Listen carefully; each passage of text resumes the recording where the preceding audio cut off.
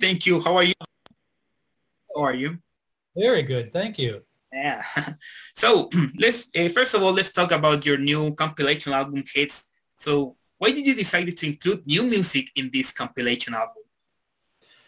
Well, we first off, I think that any time you do like a collective works album, nowadays you tend to put some new songs on there because obviously most of your fans have heard the songs that you're going to put as a collection. So, you got to put some new music on there. But for us, really, it was driven more by we've just got so much music to make. While we were on the road back in 2016, while we were touring on Prayers for the Damned and Prayers for the Blessed, we were constantly coming up with new ideas. So as soon as we got off the road, off of those tours, we immediately went right into the studio and started recording again. Because we knew that eventually we were going to be doing this hits package. So we wanted to have some new material to give to our fans. We wanted to make it an enjoyable album experience, not only for those fans that already existed of Sixx AM, but something to introduce new fans to it as well. So that was really what drove us to immediately go into the studio. But then Nikki wrote another book. And of course, being Sixx AM, we've got to write a song, a soundtrack to the book, so that's what we did with First 21, and we just had such a blast doing it. So about 3 months ago, when Nikki had gotten his book to a point where it was just about done, we were able to get together and write the First 21, the song, and it's just been a great experience. Putting this whole package together, just been a fantastic experience. Yeah. And didn't you consider making a full album as a soundtrack for the First 21 like you did previously with the Heroin Diaries?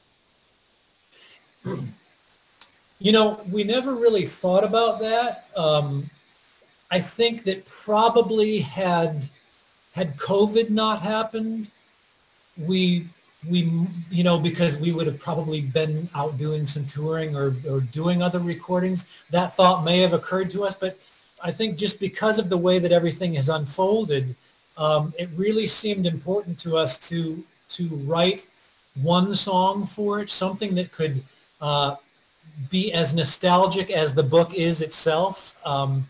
So it's a good question, but I don't think that ever really occurred to us to do a full album on this one. Yeah. And how did you guys do to choose the songs that would be part of hits? Because of course you had many great songs. So how did you do to choose the best? Well, a few different ways. Number one, obviously, calling it hits means that we had to put a few of our radio hits on there. So that was kind of an easy one. Life is Beautiful and Lies of the Beautiful People, things like that. But then what we did was we talked to our fans, and we looked at what our fans were reacting to, not only in streaming, but also live in concert, because there were certain songs that we did live in concert that might not have been radio hits, but really got the crowd going. So those songs found their way onto the hits album, as well as just fan favorites. So it was a lot of fun to put it together for that very reason, because number one, it was retrospective. We were able to go back and look at our entire body of work and kind of be reminded of what we were going through at the time. What were we thinking when we recorded this song, and what was going on in the world when we wrote and recorded this song? So that was fun, but then also learning what songs really resonated with our fans was an important part of discovering how Sixx AM has evolved over the years, the band that we've turned into. So it was a great experience, and I think that it was, I think we all learned a lot from it. Yeah. So you say that the opinion of the fans is always important for the band? Always. Always it is. And in our case, it's been especially meaningful because ever since the Heroin Diaries soundtrack, our fans have come to us and talked about how our music has affected them, how it has saved somebody's life, or how it has changed somebody's life for the better. And it's just been an amazing experience throughout the years to be able to speak directly with fans and hear those stories, hear those, amazing stories of how our music has affected somebody. So yes, the fans' reaction has always been at the center of what's important to 6 a.m. So are you saying that it's important to always have a message that can change people's life in your music? I don't think it's always important. I think it has been important for 6 a.m. I think it depends on what kind of band you are. 6 a.m. is the kind of band that would always choose to dive into the poetry of it, into the lyrics, and have messages that resonate and have layers of meaning to them, But I don't think it's essential for all bands to do that. I mean,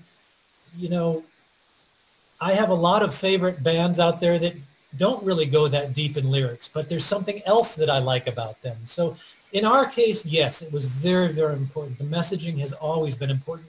To this day, the messaging on our new song, The First 21, is an important message about reflecting back on your life and owning everything about your life, accepting who you are and the things that you've done, and being okay with it, and apologizing for it if apologies need to be made, or embracing it if and celebrating it. So messaging has always been right at the center of what 6 a.m. is all about. Yeah.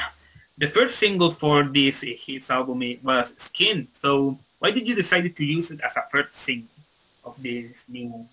Well, what we did is it's a different version of Skin than the original version, which was just piano and vocals. That was on the This Is Gonna Hurt album. But that song, going back to what we were talking about, fan reactions, that song has always been one of our most popular songs as far as fans go. But we couldn't really put it on the radio as just a piano ballad because a lot of rock stations just wouldn't be able to make it fit in their format. So we did a more kind of what I considered a more rock accessible version of it that had the heavy guitars and the drums and all of that. And it really lent itself to that version very beautifully.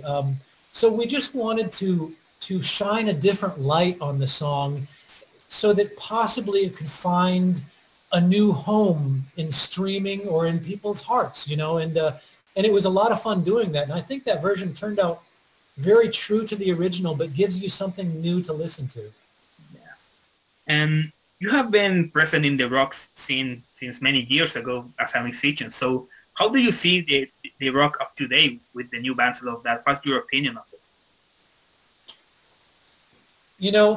That's a great question. And I probably would answer it differently about every 3 months. It kind of depends on where I'm at in my life. And, as a music producer, of course, I have to pay very close attention to what is going on in modern music.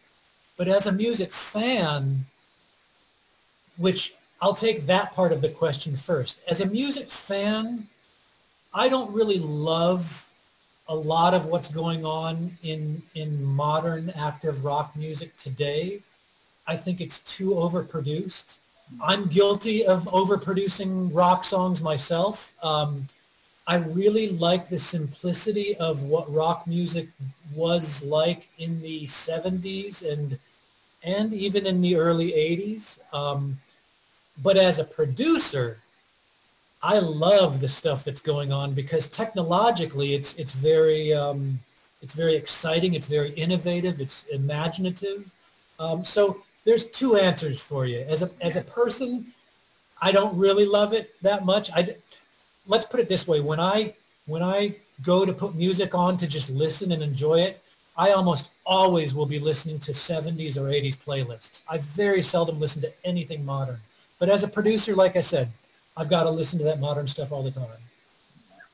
And like you said, you're a producer, so you have worked previously with artists like Scorpions, Motley Crue, Hailstorm, even Hammerfall. So is there any artist that you would like someday work with?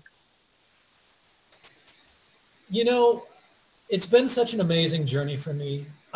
I've worked with some incredible artists over the years, and I've made some very dear friends over the years. You mentioned Hammerfall. Those guys, I consider them close friends and just love them to death. So I'm grateful to not only have been involved in their career, but also just to be able to call them friends.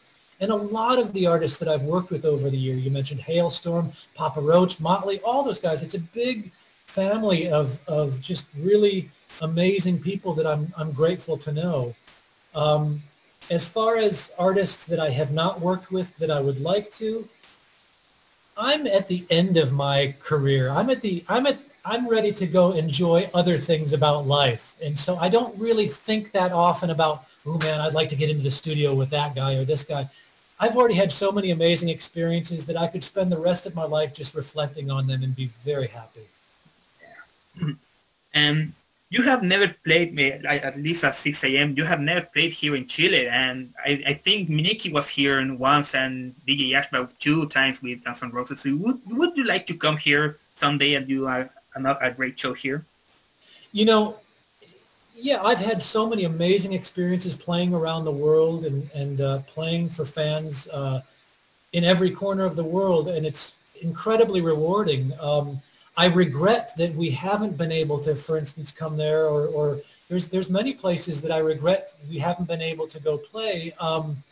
But as I said, you know, I'm now at a point where I want to spend my future thinking back, reflecting on my career, reflecting on the experiences that I've had. So unfortunately, I'm going to have to just forego some of those things. I am definitely going to travel to Chile sometime as a person, but it may not be, you know, as a musician. It may just be to go and experience travel in that way. But as far as 6 a.m. goes, you never know. I don't know what the future holds for us. Right now, we feel like with this greatest hits package that we've put a nice bow on it, and we've got our entire body of work in a nice collection to reflect on. But you never know what the future holds. Yeah. So, and as a musician, in a more personal way, how has it been? Have you been through this pandemic? Because, like you know, the industry was shut down for over a year. So how has it been for you? For me personally, I've weathered it just fine. I'm a very reclusive, private person. I call myself a hermit. I don't get out very much anyway. So for me, naturally staying in my home was natural for me. But it's been heartbreaking, you know, just watching the effect that this pandemic has had on, as you mentioned, not only the industry, which has just been a devastating effect on the industry, all of these people, all of my friends that are out there on road crews and, you know, touring crews and things like that, their lives have just been disrupted so dramatically that while for me personally, I've managed just fine, it's been heartbreaking to see the effect it's had on other people. And boy, we can only just hope that we are getting to the tail end of it and that there are no, you know, serious recurrences of it as we move forward, because it really is nice to start seeing these tours happening again, isn't it? You know, just seeing these tours getting planned and starting to go on YouTube and see bands outperforming again. It's just been wonderful. Yeah, let's hope it can be done very soon again. So is there anything that you would like to say to your fans here in Chile that are waiting for this new album and these new songs? Well, yes, I want to say thank you first and foremost, because as you mentioned, we've never been there to play. So the fact that we have support there means the world to us. You know, with us being able to share our music, especially through social media now, since we can't tour everywhere, I'm just grateful that people have still found our music and have become fans and helped share it with other people. So, you know, from the bottom of our hearts, we're grateful for the support that we've gotten over this last decade, and we really hope that this hits album with the new song will not only satisfy all of you fans that have been with us all this time, but will hopefully introduce us to new fans and keep spreading the word, because in 6 a.m. music, our message is so important. You know, the message of recovery, and it's just so important. It's so near and dear to our hearts that we hope that message can keep on resonating with people. So thank you for listening, thank you for sharing, and we really hope that you love this new album. Yeah, okay, man. Thank you so much for your time. Hope to see you someday here as a band, or so, I don't know. Thank you so much. Thank you so much. Bye-bye. James, so I think, okay.